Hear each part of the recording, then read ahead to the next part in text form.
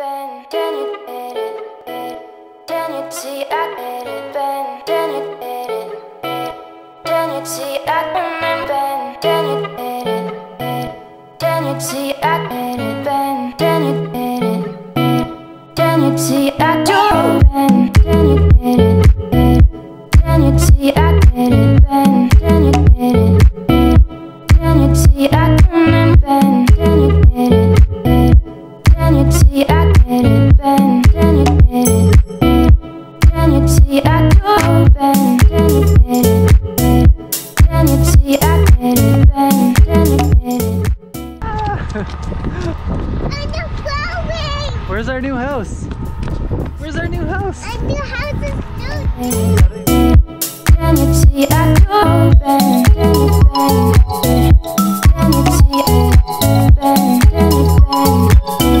Can you see I Ben? Can you Ben?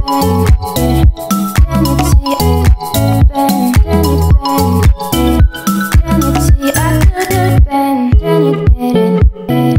Can you see I get it, Ben? Can you get it? Can you see I can Ben? Can you get it? Can you see I get it, Ben? Can you get it? Can you see I do?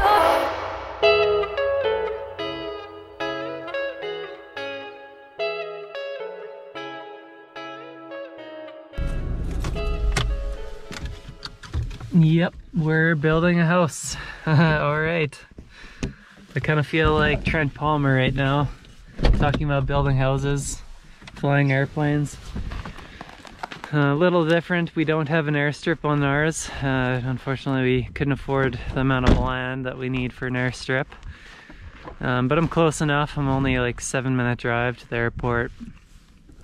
So you can see here we got a 2-story house, pretty big. It's 2,100 square feet. I installed the roof myself. It's a steel roof.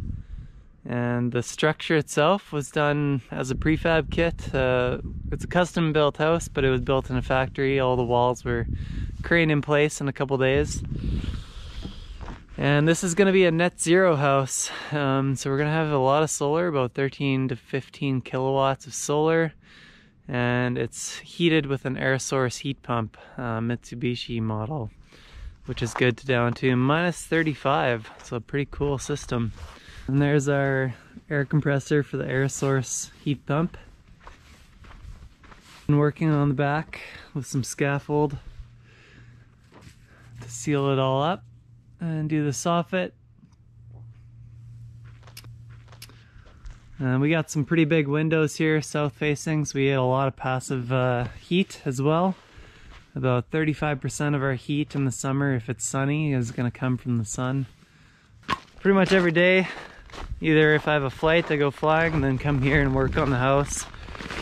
It's been challenging and busy, especially with 2 little boys. One's 1 year old and one's now 3 years old. So they're busy and it's definitely challenging building a house with little kids. So the interior is a lot more finished than the exterior right now, just because it is winter and we want to get the interior done. Moved in here in hopefully about a month. We'll be in here and it'll be livable. We got oak hardwood floors. And my wife and I have been installing the IKEA kitchen. Work in progress, but we're almost there. Got a big island here. Got a wood fireplace. So there's no gas hookup in this house. We just didn't want to pay gas fees every month, delivery fees, and yeah, we want to be net zero, which means no gas. So got a nice loft up there. Pretty nice view and a big backyard, so we'll have enough space to paramotor back here, but sadly not enough room to land a plane unless I get permission to land in this field back here by the farmer, which I might do. Big master bath or main bathroom up here. This is our master. We got a vaulted ceiling.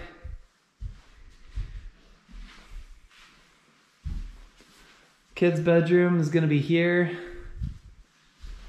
And then laundry and another spare bedroom. Office, starting to move in. Got an IKEA pack system already here and some planes up there. Today I'll be working on this bathroom a little bit. We want to get one bathroom done before we move in.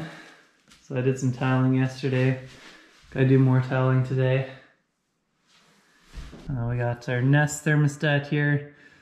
That's connected to our air source heat pump and our HRV. This is the source of our heat. This is a winterized version of an air source heat pump. It works down to -35, which is pretty incredible, and then it has a built-in backup system.